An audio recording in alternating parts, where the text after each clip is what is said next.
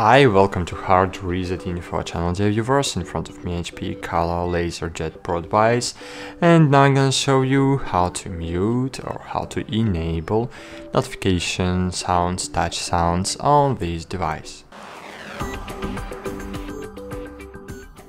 So firstly, open the control panel and click on the settings button on the left top corner of your screen.